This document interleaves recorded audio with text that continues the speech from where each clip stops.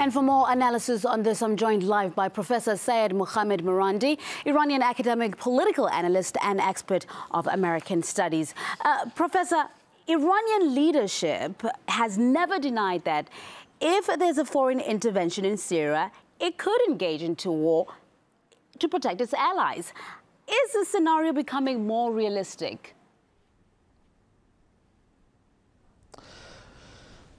The Iranians have not said that they would engage in war, but I think that they would look at the situation and respond in what they deem to be an appropriate manner.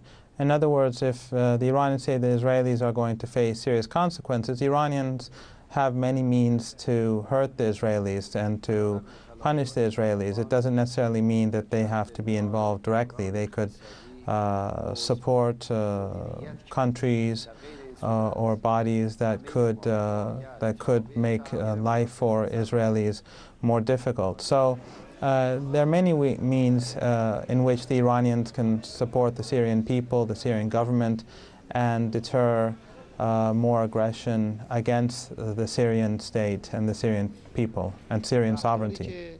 If the airstrike really took place, what was its purpose, and did it have anything to do with Iran?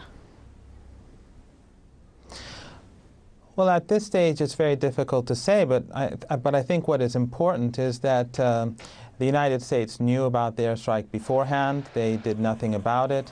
The European Union, as usual, is silent about it. There's no condemnation for killing Syrians, for bombing the country, for damaging the country's infrastructure. The EU and the United States, just like when they allow Israel to destroy Gaza, to impose a siege on the people of Gaza, to make ordinary women and children suffer, here again they allow the Israeli regime to do what it likes. They support apartheid in Palestine. So basically it's just a continuation of what we've already seen, and that is full support for a racist regime that is more or less out of control, that attacks countries at will. But I think that it hurts the Israeli regime really more than anything else, because first of all, it shows that the war against the Assad government and the state by militants supported by the West is to a degree in coordination with the Israeli regime.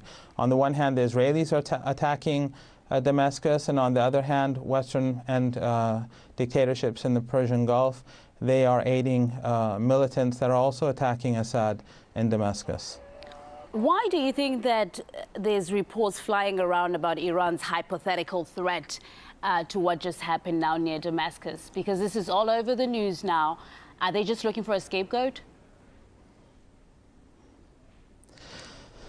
Well, Iran is always an easy scapegoat for the West. Iran is blamed for everything except for global warming. But the reality is that Western countries are the ones responsible for creating a civil war in Syria.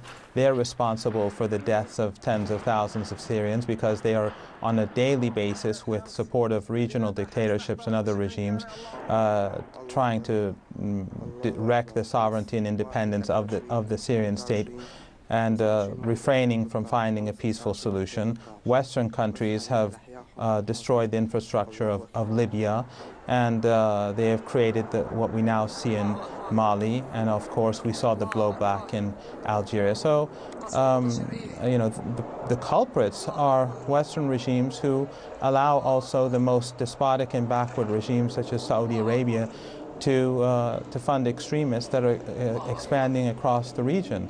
So there's no reason to blame Iran. Of course, Iran will defend Syrian sovereignty, and I think that the Americans and the Israelis should take this seriously, because the Iranians, through soft power and other means, have made life very difficult for the Americans and their allies in the region over the past decade, as we saw in Iraq, in Afghanistan, and in Lebanon. Seyed Mohammad Marandi, Iranian academic, political analyst, and expert on American studies. Thank you for your analysis.